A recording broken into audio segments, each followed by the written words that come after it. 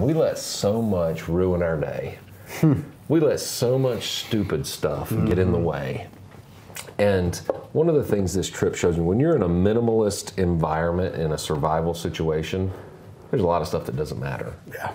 There's a lot of stuff that doesn't matter.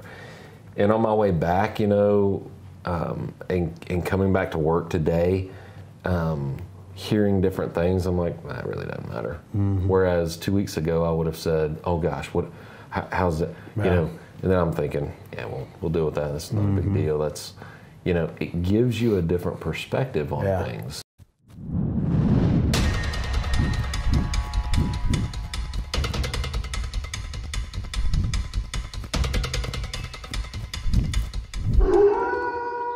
What's up, everybody? Welcome to the Sales Wolves podcast. My name is Tyler Harris, and I'm your host. Joseph Caldwell. Also your host. And we are the Sales Wolves.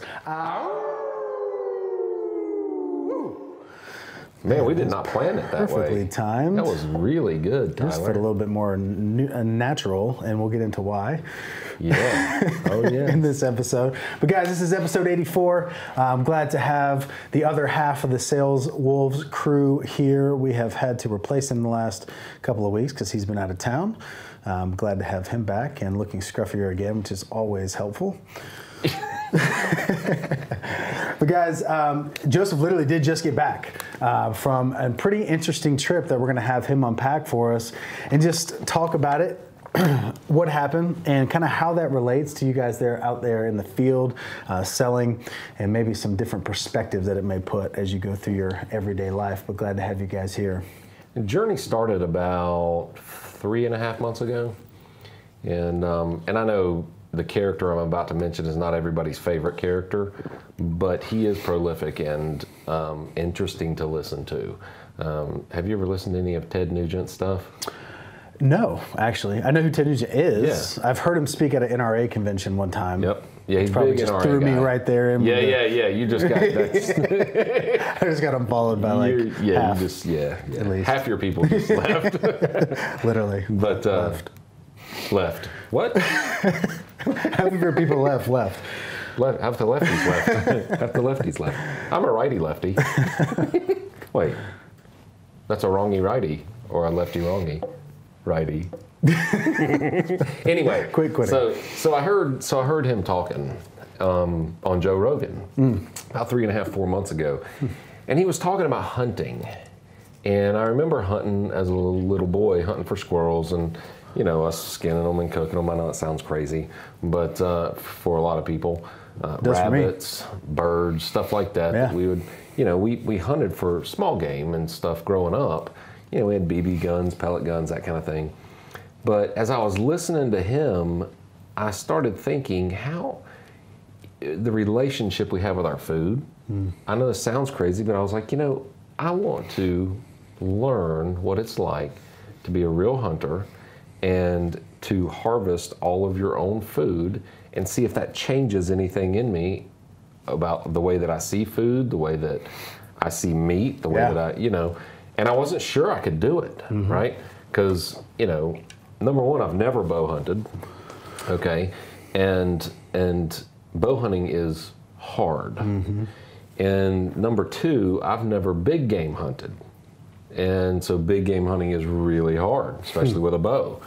And number three, I had never hunted in the mountains of Montana and Idaho, which is hard. 3 strikes, possibly. Yes. Yeah. And so what do? I go to Montana, Idaho, big game hunt with a bow. And it took the preparation for it. I prepared every day. You know, I would take 20 to 40 shots a day. You know, with the bow, I got the bow, got it set to me, started getting all the equipment and stuff to be able to live in a survival situation out in the wilderness, backcountry of Montana. And then you have to prepare for the eventuality of something going wrong. Which there's a lot of parallels with business and life. And a lot of the things that can go wrong out there is injury, right? We're going, I think in the 10 days we were actually in the backcountry, We did over 1,020 floors. So you're going straight up and straight down places, which means that we walked the Empire State Building up and down every day, and we did over 80 miles. So it was really strenuous. I tried to prepare for that, but I wasn't ready when I got there. I wasn't ready for the elevation. How my wind, I didn't have any air hardly. I couldn't get enough air most of the time.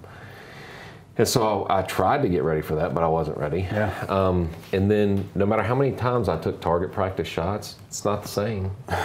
It's not the same in a pressure situation. And then we were going into a situation where like we're the predators here, right? We're on the Sales Wolves podcast. We're hunters, as in hunt down the sale, and we equate ourselves to wolves. In that situation, I was not at the top of the food chain. And there's grizzly, black bear, mountain lion, wolves, and all of those will attack you and eat you and kill you. So it was, to prepare for that mentally, I thought I was ready, but then when you get out there and it's in the middle of the night and you're just sleeping on the ground in a sleeping bag and you hear some branches break, you're like shit case scared is what I'm talking about. You're like, oh dear God. but it's different, man. It's very different. And one of the things that was so unique, without getting all gory, I shot I harvested whatever catch is what some people call it. You're killing, right? Like I murdered a mule deer buck, and that's the first mule deer I've ever killed. And I wasn't sure how I would handle that. But it had been 5 days in, and when I got that shot, took the shot, and when we found him, he was still alive. And so instead of me instead of me using another arrow on him, I went ahead and got up close and personal and took his life. So with my knife. And that's a different deal, man, when you're looking at another living creature and you usher them off this earth. It was super different. It was super different. And of course we kept all the meat. That's what we went hunting for. It was a meat hunt. We went for elk. We had 3 shots that we blew, and so we didn't harvest any elk, but we did harvest that mule deer. And it's different. It's really spiritual. And I know it sounds crazy for somebody who hasn't gone, but it's a very spiritual thing to take a life to feed and continue your own. Sure. So it was weird. It was very different. So me, I've never been hunting ever. And so it is weird.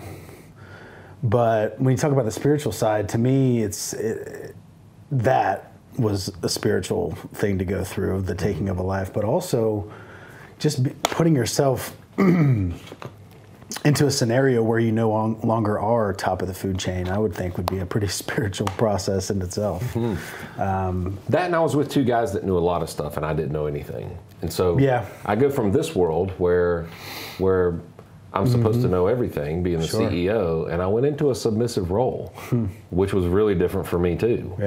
It's not a role you see me in every day. And I had to trust and rely on their instincts and their knowledge and learn from them. But when we go back to that deer, I think part of the spiritual aspect of that is that I was so thankful for the sacrifice that deer made. And through that sacrifice, life continues. It's the same thing. We just don't get it. Like, people stopped and ate a hamburger today, but they never looked the cow in the eyes. You know what I'm saying? They never were truly grateful for the sacrifice that cow made. Or bacon. You're a big bacon fan. I am. It gives you a different relationship to be the one that looks in that animal's eyes and super grateful and super thankful. And spiritual is the only word I can come up with. Isn't that weird? It is, I mean, it's interesting. And I think that's interesting for me is the perspective of, if you've watched a lot of the episodes of the Sales Wolves podcast, if you're finding this for the first time, definitely go back to the very beginning. This is not a normal one. There's a lot of good stuff in there that's more sales related. Well, you're hunters. If you're a salesperson, you're hunting. But as you go through a lot of our episodes, we've talked about this idea of seeking discomfort. And Joseph, more than anyone I know on this planet, has made this active pursuit of discomfort. And when I say active, meaning always searching for other areas to get uncomfortable and being aware of when you're getting comfortable. Mm-hmm. And so to hear a podcast, think about how many times you hear a podcast, you see a movie, you watch a TV show, you hear something on the radio, and it's something that is something foreign to you. And it's just like, oh, that's cool, that's unique, but it doesn't go any further typically. But to take that, and all of a sudden within 3 months, to be on a freaking mountainside in Montana. Let me tell you, the first 2 days, I thought that's drastic. In the first 2 days, I thought I had made a mistake. This is going to break me. Kim thought that too. I know. No, we all thought that. When I talked to her, what is he doing? When I talked to her, I told her, I was like, I had no idea. I had no idea how hard this would be. And I sent Tom Shea a message on the way back. I was like, Tom, your 24-hour walk helped get me ready for this. Just because by the third, fourth day, my excuses, the reasons why I quit stuff on this earth, were screaming in my head. Were screaming in my head. In fact, David turned around at one time and he goes, why do I keep hearing you say this is fucking stupid? And I was like, that's why I quit stuff. That's my excuse. That's one of my excuses. Is you go, this is stupid, man. Why am I doing this? And so it taught me a lot about me too. It took me deeper into who I am, the reasons I quit, the reasons I stick to stuff. And man, I'm telling you, to keep going through all that, by the day 6, 7, 8, my wind was up. I mean, I felt like a billy goat on those mountains. The pack didn't weigh as much. The ground actually felt comfortable when I would lay on it. I'd be like, oh, thank God, I can finally sleep. like it was different than the first couple of days. And so, what was one part that was actually like fun, like genuinely, like I'm having fun right now? When you finally got the shot. Because we worked 5 days for the first shot I took. Then we worked another 4 for the second shot. And then we worked 2 more for Aaron's shot. 5 days we worked, we tracked, we bugled and called these elk in, we looked for them. Climbing, the stuff that we climbed, none of the pictures do it justice. Like if there was a misstep on some of those, serious injury would ensue, or death, and some of that stuff, falling down some of that, I would just as soon have died. Because it would have mangled you up pretty bad. But I think that's an interesting parallel we can talk on real quick with sales, especially those that are in sales systems and processes that are a longer term sales cycle. Because I know with one of our business models, it's very very fast paced. And when I came on board with our company, that was something that I needed at that time to build my confidence back up. I needed to sit down in front of you and you say yes or no, and hopefully yes right then, so I can move on to the next person. Yes, yes, no, cool. Yes, yes, no, yes, yes, yes, no, yes, yes, yes, yes, yes, no. Okay, I'm doing better. But for those that are in a sales cycle that takes months, I mean, we did a Sales Wolves podcast a few weeks ago with a guy, Jason Ciano, and he was talking about he's closing deals now that are 18 months in. And the work that went in over 18 months that ultimately led to a sale, it seems to me that those sales would be so much more rewarding when you know all the steps along the way in that process, all of the communication, all of the meetings, all of the planning, and then finally when you, like you said, get the kill, and you get that sale, it's like, like it was all worth it. And it makes it almost to where you have to be so much more mentally focused so that all that time, all that planning and preparing doesn't go into a missed shot or a not going into not getting a sale, into some form of rejection, because then it's like, oh, it's going to be that much more painful. It's like, we've been tracking this for 5 days. I've been doing this for 6 months. I've been calling on this customer, potential customer, and they finally went with somebody else. It's like, oh, it's just heart-wrenching. You think just like I thought I was prepared until I got in it, and I realized just how unprepared I was. And I've learned that in business too. I thought I was prepared in business in certain areas until something happened and it showed me my unpreparedness. And life will always present those circumstances to you to either show your preparedness or show you where you were not prepared. And so now going into another hunt like this, there's a lot of different things I'll do differently. A lot of different things. I think Nathan usually talks about you will always perform to the level of which you prepared, or you always fall back. You will always fall back to the level of your preparedness, or something like that. Yeah, the level of practice, which is interesting. And I think with our sales process, that's why with our business, that we just absolutely lean on role playing and practicing and trying to put yourself into as close of that situation as humanly possible. Right.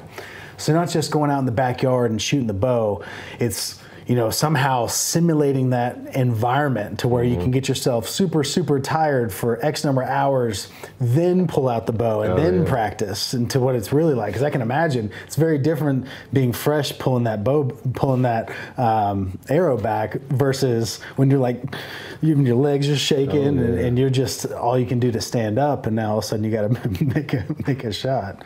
I had a bull crash through the trees at me. I'm creeping up this hill, and I'm exhausted and shaking, and I've got an arrow knocked because we had seen, and they had already gone up 150 yards on both sides of me. And this bull comes crashing. I guess they had scared him, and he comes crashing down through the woods right at me. And I hear these trees shaking and stuff cracking and breaking, and I'm like, it's gonna be a grizzly. I know it's gonna be a grizzly. I'm gonna die. This is it. And so I've got full draw of whatever's coming through the trees, man, and this bull comes flying out straight at me. And I was like, he's gonna run over me. What do you do? What do you do in this situation? Nobody told me about this situation. Well, he runs right past me, skids to a stop, comes back out, and stares back up, and presents himself a sacrifice. And I blew the shot. Because you startled, I was so nervous. Oh yeah. It's not the same as when you're, and so I learned so much on this trip about me, about hunting, about survival. And one of the biggest factors, man, we let so much ruin our day. We let so much stupid stuff get in the way. And one of the things this trip shows me, when you're in a minimalist environment, in a survival situation, there's a lot of stuff that doesn't matter. Yeah. There's a lot of stuff that doesn't matter. And on my way back, you know, and coming back to work today, hearing different things, I'm like, that really doesn't matter. Whereas 2 weeks ago, I would have said, oh gosh, how's it, you know? And then I'm thinking, yeah, we'll deal with that. That's not a big deal. That's, you know, it gives you a different perspective on things. And it's the most uncomfortable I've been for 2 weeks in my life, probably. That was tough. So for the average person that's watching or listening to this podcast that can't take 10 days and go to Montana, what are some things to get people outside of their comfort zone, or to put people in those situations where they can have a similar type experience of just getting super uncomfortable, or at least experiencing some of these things that you came back with this fresh perspective? You know what? You can do it no matter where you're at. So last time Kim and I went on a little vacation together, and people do this kind of stuff all the time. We're at an all-inclusive resort, and those are posh, and you eat your face off and drink your face off. But the guys came around, and we're talking about scuba diving. Yeah. And I know that that's fear of Kim's. That was a big time fear of Kim's. So I was like, why don't you just try it in the pool? Why don't you just try it in the pool? And so this is a dumb little thing, but she got all the gear on and she scuba dived in the pool, which she was super terrified to do. And after she did that and she felt good about herself, that put her in an uncomfortable place. Yeah. Then she was like, she wanted to try the ocean. And so we went out and we went like 40 feet. And that put me in a different environment, right? Yeah. An uncomfortable situation. So it's always pushing and looking for where can you make yourself uncomfortable? You know, I do ice baths. Yeah. They're miserable, they're painful. I get in the pool all year round, every morning, 2, 3, 4 in the morning, when it's as coldest out as possible. But that's uncomfortable, you know? And when that becomes comfortable, I'd try something different. You know, you can find something anywhere to make yourself uncomfortable. Join a Toastmasters group. Yeah. People hate public speaking. Join a Toastmasters group. Do some presentations in front of groups. You know, if you think you're not a runner, go fucking run, right? Go on a run. Go do a mile and that'll be uncomfortable for you. If you've never been in a gym, hire a personal trainer and go in a gym 5 days a week for the next 6 months. That'll get you out of your comfort zone. Or don't hire a personal trainer. Do YouTube workouts and go in there. That's cheap.